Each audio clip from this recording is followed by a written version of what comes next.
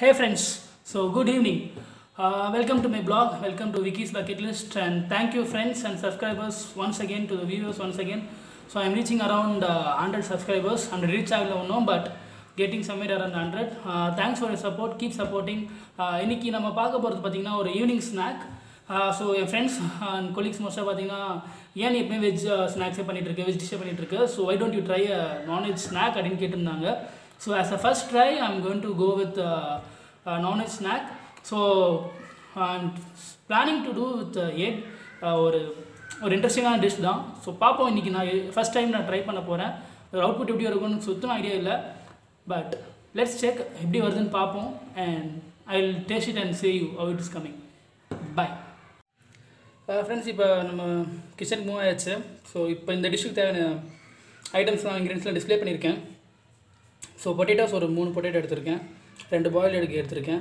So கொஞ்சம் சேமியா இருக்குது, கொஞ்சம் கார்ன்ஃப்ளவர், அதுக்கப்புறம் இதில் வந்துட்டு பார்த்திங்கன்னா கொஞ்சம் சால்ட் எடுத்திருக்கேன், அப்புறம் வந்துட்டு கொஞ்சம் சில்லி பவுடர், இதில் பார்த்திங்கன்னா கொஞ்சம் கொத்தமல்லி, அதுக்கப்புறம் வந்துட்டு பச்சை மிளகா, இஞ்சி, பூண்டு எல்லாமே எடுத்திருக்கேன்.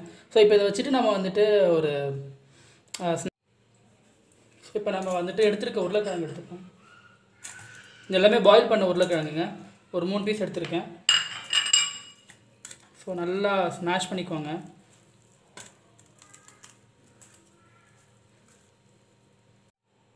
ஃப்ரெண்ட்ஸ், இப்போ நல்லா வந்துட்டு எதுவும் லம்ஸ் இல்லாமல், கட்டி எதுவும் இல்லாமல் நம்ம நல்லா இது மாதிரி பிசைஞ்சாச்சு. ஸோ இதில் வந்துட்டு நம்ம எடுத்துருக்க எல்லாத்தையும் நம்ம ஆட் பண்ண போகிறோம். ஸோ ஃபஸ்ட்டு க்ரீன் சில்லிஸ், அப்புறம் இஞ்சி, பூண்டு, அதுக்கப்புறம் எடுத்துருக்க கொத்தமல்லி, ஸோ எல்லாத்தையும் எடுத்துக்கிறோம். ஸோ எடுத்துகிட்டு ஸோ இதை நல்லா மிக்ஸ் பண்ணிக்கோங்க. கொத்தமல்லி செம ஸ்மெல்லுங்க. இந்த அப்படியே இந்த உருளைக்கிழங்கு கூட சேரும் போதுட்டு கொத்தமல்லி அப்படியே ஒரு நல்ல ஃப்ளேவர் ஆட் பண்ணுது, நல்லா ஒரு அரோமா கொடுக்குது.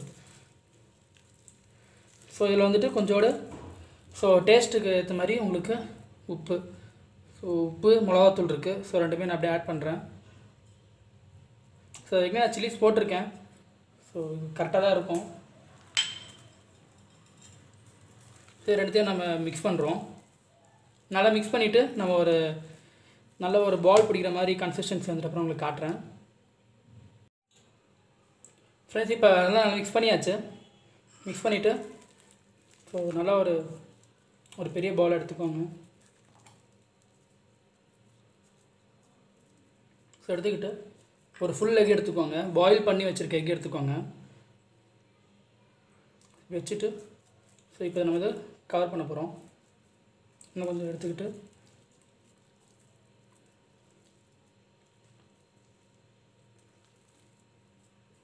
ஸோ பார்த்திங்கன்னா மிளகாலாம் ஒரே இடத்துல இருக்குது. ஸோ அதை நல்லா கலரி விட்டுருக்காங்க. ஸோ பார்த்திங்கன்னா நம்ம இது மாதிரி ஒரு பெரிய பாலை நம்ம பிடிச்சிக்கிறோம். ஸோ உங்களுக்கு எக் நல்லா கவர் ஆகட்டும், எக்கு அது மாதிரி எடுத்துக்கோங்க. ஸோ நீங்கள் லம்ஸ் இல்லாமல் எடுத்திங்கன்னா உங்களுக்கு நல்லா வந்திருக்கும்.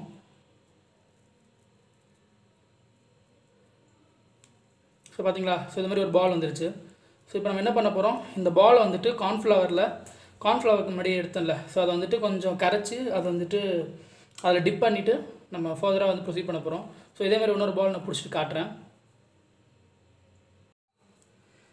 ஃப்ரெண்ட்ஸ், இப்போ அடுத்த பால் எடுத்தாச்சு. ஸோ அதே மாதிரி எடுத்துகிட்டு ஸோ இது பார்த்திங்கன்னா எக்கு உள்ளே வச்சாச்சு.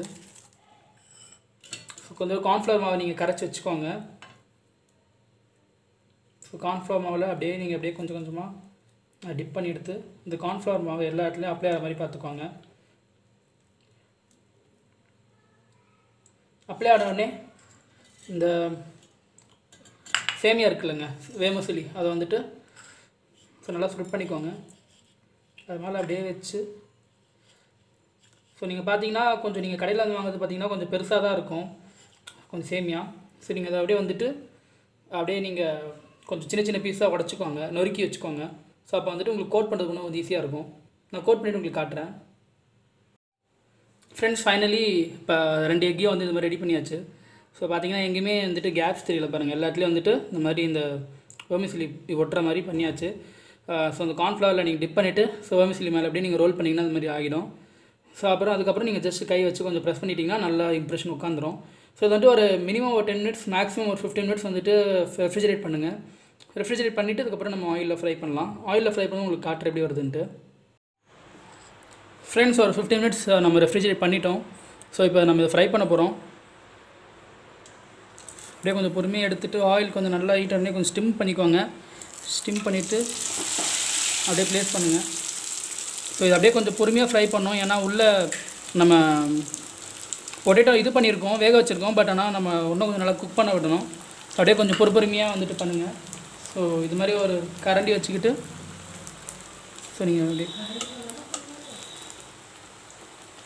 நீங்கள் அப்படியே இது பண்ணிங்கன்னா அப்படியே உங்களுக்கு அப்படியே கொஞ்சம் பொறுமையாக ஸ்லோவாக ஸ்டிம்மில் வச்சு குக் பண்ணுங்கள்.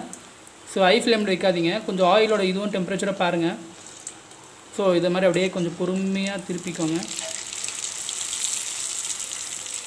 பார்த்தீங்களா? So ready ஆகிடுச்சுங்க. ஸோ நம்ம டிஷ் ஓரளவுக்கு சக்ஸஸ்ஃபுல்லாக வந்துருச்சு. ஸோ அப்படியே பொறுமையாக திருப்புங்க. ஸோ திருப்பிட்டு அது ஃப்ரை ஆகட்டும். ஸோ அங்கங்கே அப்படியே கோல்ட் ஆகிட்டுருக்கு. ஸோ அப்படியே திருப்பிட்டு கொஞ்சம் நல்லா ஃப்ரை பண்ண விடுங்க. ஸோ அப்படியே கொஞ்சம் ஒரு 5 மினிட்ஸ் அப்படியே கொஞ்சம் ஸ்லோ குக்கிங் ஆச்சுன்னா உள்ளே நல்லா குக் ஆகிடும். ஸோ நம்மளுக்கு கிறிஸ்பியான ஸ்நாக்ஸ் ரெடி ஆகிடும். நம்ம இதை டேஸ்ட் பண்ணி எப்படி இருக்குன்னு நான் உங்களுக்கு சொல்கிறேன் நான்.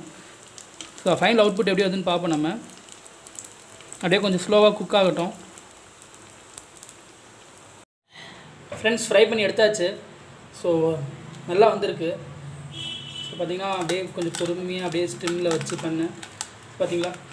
ஸோ இதெல்லாம் நல்லா ப்ரௌனாக நல்லா வந்திருக்குங்க. ஸோ உங்களுக்கு நான் டேஸ்ட் பண்ணி எப்படி இருக்குன்னு சொல்கிறேன். ஃப்ரெண்ட்ஸ், இப்போ கிச்சனில் நம்ம குக் பண்ணி முடிச்சிட்டோம். ஸோ ரொம்ப ஹாப்பி. இந்த டிஷ் வந்து பர்ஃபெக்டாக வந்திருக்கு. ஸோ பாருங்கள். ஸோ நல்ல ஈவினிங் டைம் ஸ்நாக்ஸாக இருக்கும் உங்களுக்கு. ஸோ செம டெம்டிங்காக இருக்குல்ல.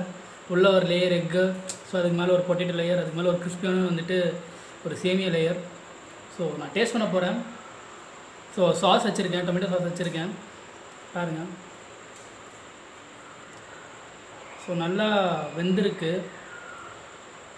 பாருங்கள். மேலெலாம் பாருங்கள், நல்லா ஒரு கிறிஸ்பி லேயராக இருக்குது. Come on, let's try.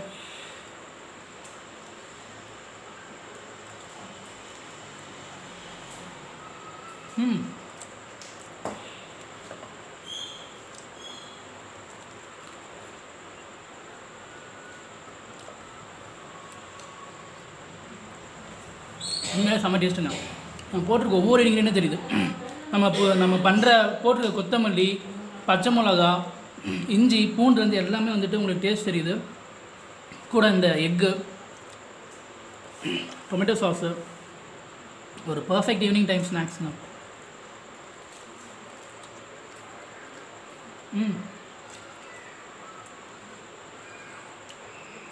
கண்டிப்பாக ட்ரை பண்ணுங்கள்.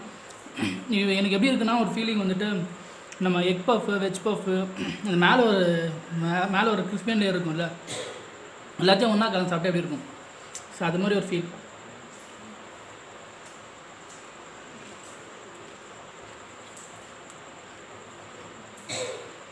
கண்டிப்பாக ட்ரை பண்ணுங்கள். அட்லீஸ்ட் மந்த்லி ஒன்ஸாக சாப்பிட்ற மாதிரி ஒரு snacks, evening time perfect snacks try பண்ணுங்கள். தேங்க்யூ. என்னோடய ரெசிபி உங்களுக்கு பிடிச்சுன்னு நினைக்கிறேன். கண்டிப்பாக சப்ஸ்கிரைப் பண்ணுங்கள். ஸோ இது மாதிரி இன்ட்ரெஸ்டிங்கான டிஷ்ஷஸ் உங்களுக்கு ஃப்யூச்சரில் நிறைய வரும். Keep following me. பாய்.